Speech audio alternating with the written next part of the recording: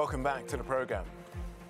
Well, over the last 8 weeks, Euronews has been road tripping across the continent, speaking to voters ahead of the EU elections to find out the issues on their minds.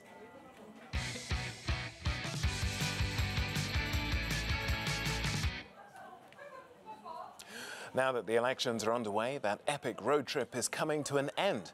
We started on the Portuguese coast, and our journalists Maeve McMahon and Jonah Calgren are now pulling into the European Parliament in Brussels.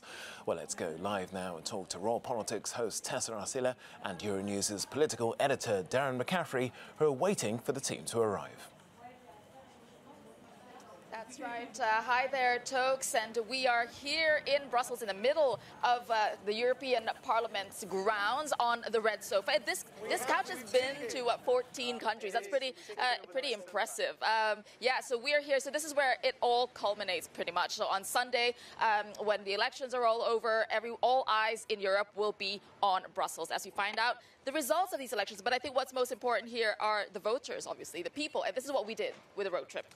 Yeah, indeed, talking to lots of people in all those countries, getting a sense of actually what people out there are really concerned about during these elections. But welcome to This is Place. But also pretty much bridging this place with everyone out there. I think that is a crucial thing. Yes. Because ultimately, I think people often feel very disconnected with the national capitals. If you live, I don't know, in the south of France, Paris seems like a long way away.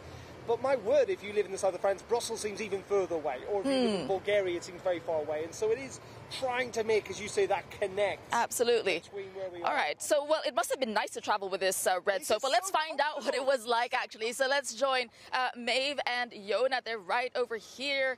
Right. Hi, guys. Welcome back. Welcome back. So, Maeve and Jonah, you guys were traveling. You ended here in Brussels. So where were you today? Just tell us about that.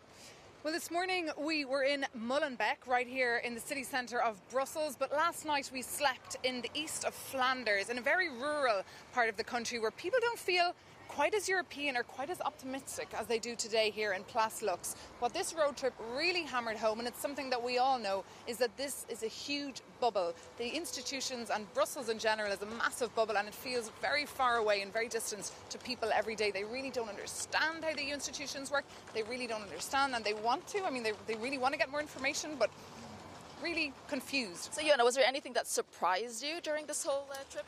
Well, I was quite surprised about the level of interest, though, because people don't understand it, maybe, like Maeve was saying, but they are interested and they want to find out more.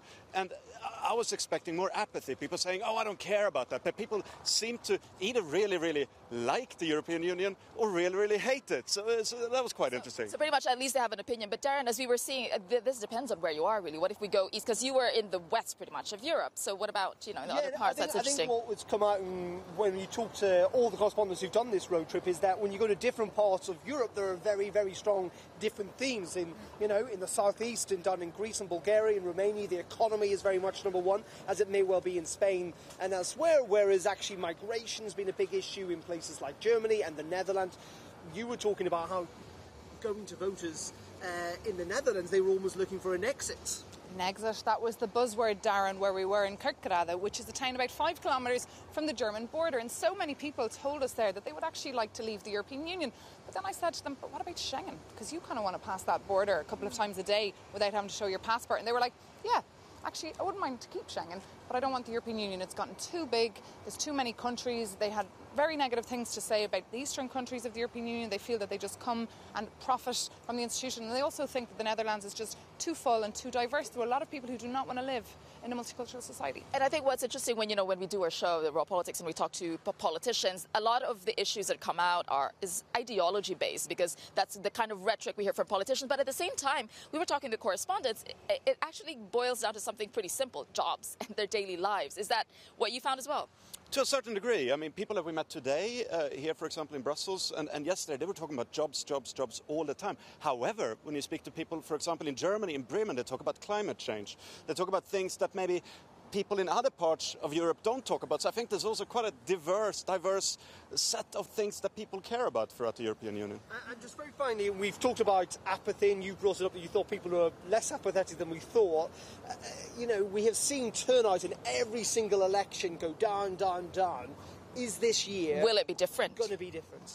That is the big question. I mean, as you said, there's a lot of engagement. And here in Belgium, I mean, it's a really high voter turnout. Back in 2014, I think they were the most out of all the EU countries because they're obliged, they're forced. Otherwise, they get a fine. But people did tell us as well, especially in Liège and Wallonia, quite an industrial city, they told us there, look, we're only voting because we have to.